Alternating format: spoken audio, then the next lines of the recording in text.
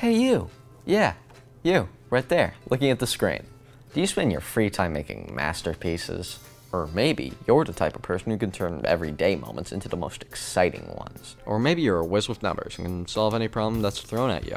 Or maybe you want to learn more about the environmental science in this beautiful place we live in. If you answered yes to any of these questions, or even if you answered no, then the Hudson Valley Data Jam is for you. Data Jam is a creative science competition where students work with a set of ecological data collected in the Hudson Valley. This data is then interpreted and presented by you into a form of art such as poetry or music. Or maybe you'd rather make a drawing or a painting. If visual art isn't really your thing, then how about making a movie, animation, or even a video game? Are you ready to start making your own Data Jam project? Here are some steps and tips on how to get started and be successful at this year's Data Jam. Didn't see you there. It's me, Roswell. You know, the narration guy from the first part of this video. I'm here to guide you through some basic steps on how to make your own successful Data Jam project. This may not seem exciting to you at first glance, but actually analyzing data is an opportunity to use your imagination and create a story. These students went to the Cary Institute website and found a dataset that interested them. Then, they analyzed the data, looking for trends that could eventually become a story. They did this by identifying variables, organizing the data into a graph or other visual tool, then drawing conclusions based on their findings.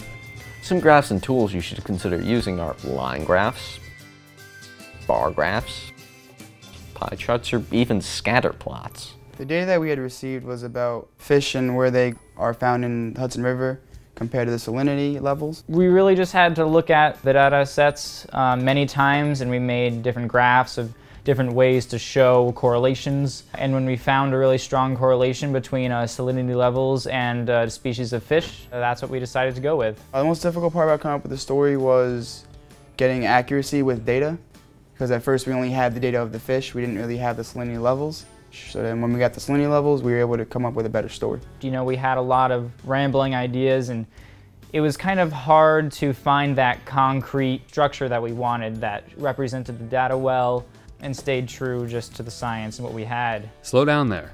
Before you move on, make sure you don't get too carried away with the story.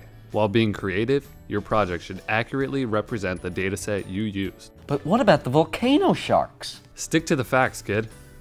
We used the data in our story to see what happens when a fish that doesn't need a lot of salinity is in a high salinity situation, and fish who need high salinity in a low salinity situation. Certain types of fish can survive in lower salinity levels, and certain types of fish cannot survive in lower salinity. Remember, as you go through the process, check the rubric to make sure you're on course to complete your project. And plan a work schedule in advance so that you use your time efficiently and can submit your project by the due date. To recap, Step 1. Pick a dataset at the Cary Institute website and analyze your data. Step 2.